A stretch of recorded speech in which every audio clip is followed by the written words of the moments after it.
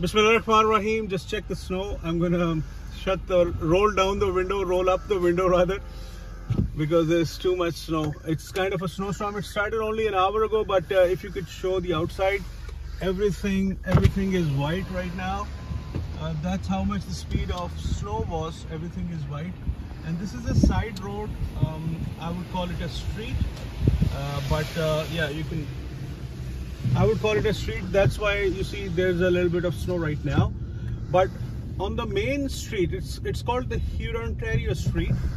On the main street, you would see there is no snow. Now the reason is basically there are two reasons. One, right now it's 0 degrees or -1 degree. Not a very cold temperature. That's why the road.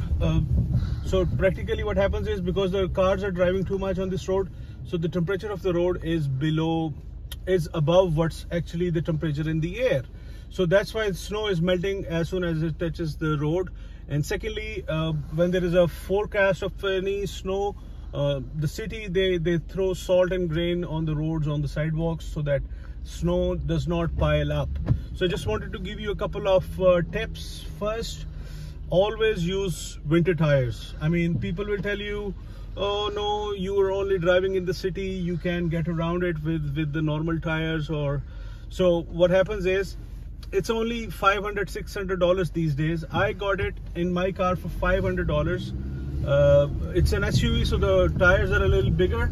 I'm assuming that if it was a car, then the cost would be $450, including labor, including everything, right? So $500 is worth it, especially because the insurance companies, almost all of them, they require you. I mean, it's kind of an obligation that you need to have those snow tires. Can you show the outside on the road, main road as well? Inside the car, just keep it here. Yeah, I just want to show you a couple of things. So the different distance between the next car and your car, it should be increased when it is snow falling as compared to the normal days, because it might take a little longer to pull the brakes to stop the cars. So that's why the distance need to be a little bit more.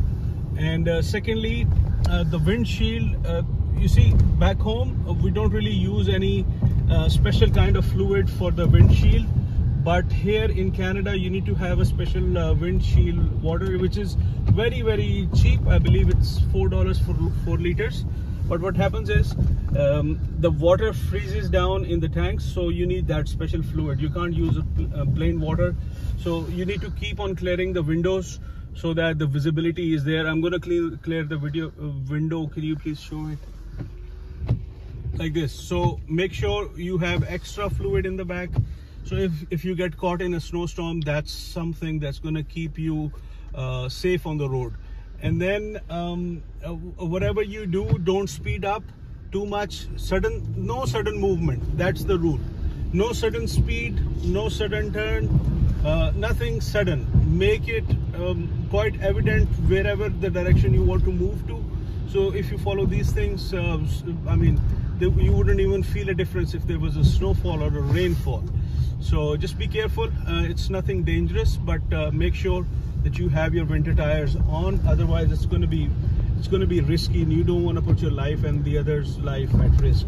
And now I'm going to the highway, so I'm going to ask my wife not to film myself while driving, and she will maybe make the video of the road, so that you would get a feel on highways, how a highway is on a snowy day. And everything outside on the sidewalks, wherever the grass is, everything is white, but wherever the concrete is, it is not white, because of the two things that I told you already.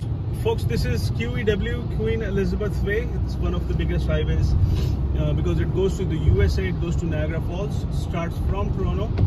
So what happens is, you make your speed to 100 and then you merge.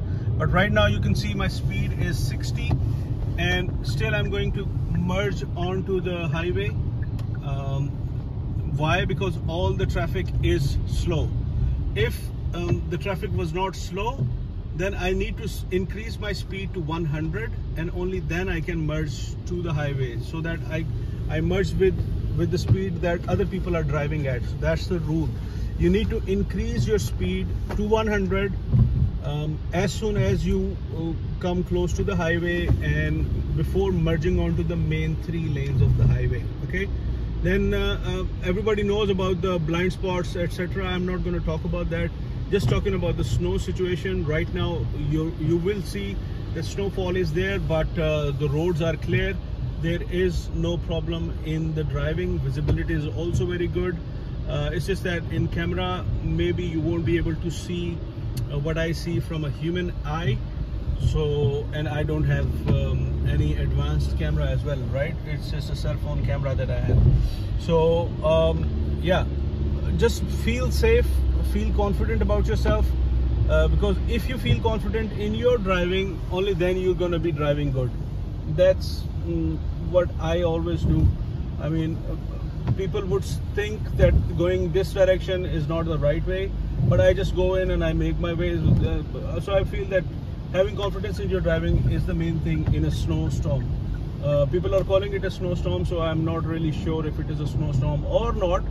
So yeah, now just see a little bit of views of the highway, and then I'm gonna stop talking.